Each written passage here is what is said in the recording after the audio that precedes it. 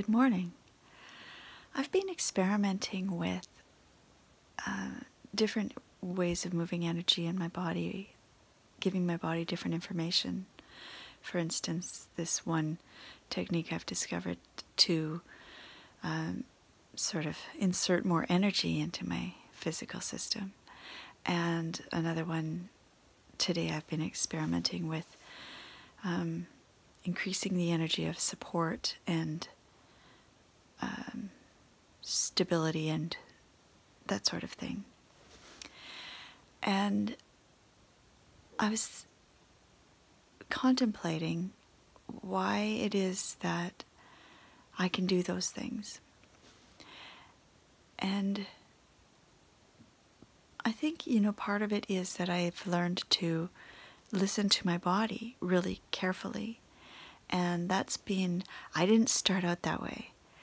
So, if you want an example of being able to overcome immense hurdles in listening to your body and your intuition and stuff, I'm a perfect case example, because when I was younger, I was entirely cut off from my body.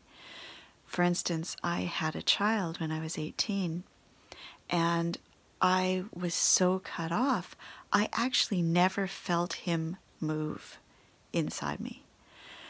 So, we're talking completely oblivious. And now I've come so far from that I can put my hands on my body in a certain place and feel what's going on an energy level, and how to improve that, and how to just to know what's going on, essentially. So I think part of it is that I've learned how to listen to my body, and part of it is that I'm able to just be present with it and not, be in my body. So I'm trying to say that instead of being in my head thinking about what's going on in my body, I'm actually in my body and just observing, essentially. So people often ask how to learn to hear their intuition and how to learn to hear their heart. And I always say that the first place to start really is to start listening to your body, because it's the same thing. It's all expressed in your body. And your body is like the communication device, like a mirror, like a teacher, like a guide. So if you can listen to your body, all of this becomes more available to you. And in terms of how to learn to listen to your body, that's longer than I can do in, 10 more minutes or something. But I would say just start noticing what you actually feel, and then respond appropriately.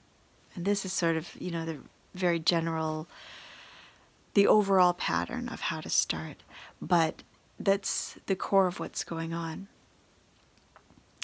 And the listening and responding is something that people don't get, as part of the process. We think, because we're doing this in our heads mostly, we're thinking about what's going on in our body. And we think we want to know what's going on in our body, and there's all this stuff. But what happens is, if you actually know what's going on in your body, that gives you a responsibility to respond. That's what responsibility means, right? The ability to respond. And I can say that without any hesitation whatsoever, because what I know is that if you stop responding, then you are essentially not listening. And then your body will stop, and your heart will stop, and your intuition will stop trying to communicate with you. Imagine having a child who tries to speak to you, and every time they try to tell you what's important or what they need or what they feel, you go, uh-huh, uh-huh, uh-huh, and then you turn around and you walk away and you completely ignore whatever they've asked for. It's not going to take that child long to learn there's no point in talking to you, right? So, yeah, so the responding is really important. If your body says, it can be really simple stuff, like your body says, I need to go to the bathroom now. We are taught from early childhood not to just go to the bathroom when we need to go to the bathroom, like I'm thinking in school or whatever. You have to wait until the appropriate time. That's just telling your body, I'm not going to listen to you and your needs are not important to me. If you have to go to the washroom, you go. That's like how revolutionary is that. If you're hungry, you eat. If you're tired, you rest. I mean, this is crazy stuff. It's way out there. And but it's revolutionary. It truly is. I mean, it sounds so silly, but it changes everything when you start to actually respond in a kind and loving and present manner, like you're actually listening. Then your body can start really communicating with you, and that's how your intuition starts to communicate with you. That's how, that's how I developed my ability to do psychic readings really well. I've done readings for a really long time, since I was, in my late teens, but there's a thing that happened when I was around 40 that changed, that really like just through the roof leveled up what I could do in terms of just tapping in and catching the information for someone or for myself, for myself, for other people, for just about anything. And that was the thing that really changed, I think, was my ability to listen to my body. And I mean, there's other things involved in. We need to learn to clear and quiet the mind a little bit, because if the ego's talking, we can't hear what's coming through from the Akashic field or the divine or whatever. And it's also helpful to process old traumas and clear away old patterns and that kind of thing, because the more we're in those, the less conscious we are, the less aware and present we are, the less able we are to download information. So this is the kind of short version of that, but I'm getting off track, because what I was thinking, what I was wanting to go to with this is that your body listens to what you say and to what you're telling it and what you're telling yourself.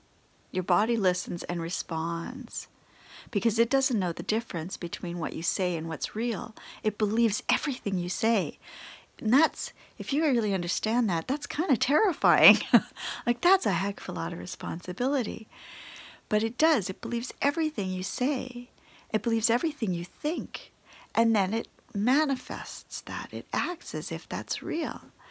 So you can use that in so many ways. I've used that for healing, telling my body that I'm well, smiling into my body, very powerful practice. I've used that for breaking old habits and learning new ones and new skills, just telling my body when I've got it, yes, that's it. That's the one. That's what we want to do, right? And I've used it in meditation. And that's, this has sort of been the long way around, because kind of what I thought I was going to get to was, hey, how to use this in meditation. You can tell your body, for instance, you can tell your body to relax, and then it relaxes. You can imagine relaxing, and your body relaxes. And there are certain cues that you can give your body physically to be in a more meditative state and achieve deeper meditations. Okay, so I've only got a minute left, but let me give you a couple examples. If you slow your breathing, this is amazing. So immediate is the effect. Can you see if you can't just slow your breathing to 5 or more counts, like 5 or more seconds inhaling, 5 or more seconds exhaling at a steady rhythm, inhaling and exhaling for the same amount of time. And if you can get into that rhythm, immediately your body and mind and energy fields shift into a different state. And you can begin to access deeper levels of consciousness and better meditation. Another example is if you, with your eyes closed, I'll show you with my eyes open, but if you raise your eyes towards the third eye, with your eyes closed, you don't want to strain or hurt your eyes in any way, so just do that to the amount that's comfortable. But if you can look towards this spot, it shifts your focus and your energy to be aware in different ways and to be in a quieter space. The third eye is much quieter than the mental space. And you can imagine that you're looking back into the head where in the center of your brain where the gland actually is. And it's very quiet there at the intersection between as my one teacher says, between the north-south pole of energy that runs up and down through the spine and up all the way through, and going straight back from the center from the third eye to that connection point. There's a calmness and an expansion there, a quietness and an expansion. It's very beneficial and helpful when you're trying to meditate. So, the long way around saying that you can talk to your body and it will respond, but you can also have your body communicate to your mind where you're going and what you're doing next. Posture, it's a pet passion of mine, is that your posture communicates to your mind and your emotions all the time how you should be. If you're slumped over, it communicates a lack of power, for instance, among other things. If your head is dropped, it communicates sadness or shame, or it can vary depending on other postural cues. If you stand up straight and tall, if you've ever seen Cesar Millan, he does that kind of Superman stance, right? It's much more empowered and alive and present and, just powerful. So your body communicates with your mind. And when we know that, imagine how you can change your life and change and accomplish things that you want to accomplish so much more easily by bringing your body into it and being all together, the team of you, body, mind, spirit, all working together. Body, mind, speech, and spirit, all working together. You get a lot further, a lot faster to wherever you want to go. So that's my helpful tip for today. And, give it a try. And I'm going to go catch that, and I'll talk to you tomorrow. Blessed be.